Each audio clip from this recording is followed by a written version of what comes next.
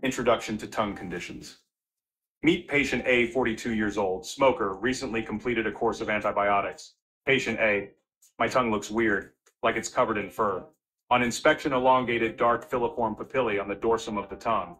Diagnosis, hairy-coated tongue, harmless, often linked to poor oral hygiene, smoking, antibiotic use. The tongue isn't actually hairy, it's keratin overgrowth on papillae. Now meet patient B, 36 years old, HIV positive with low CD4 count. He's asymptomatic, but you notice a white patch on the lateral border of his tongue.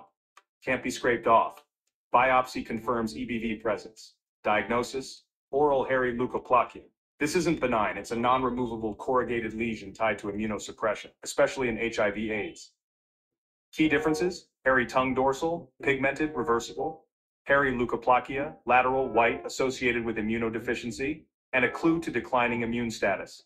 So next time you see hairy, ask, is it just overgrown papillae, or is it a sign of something much deeper?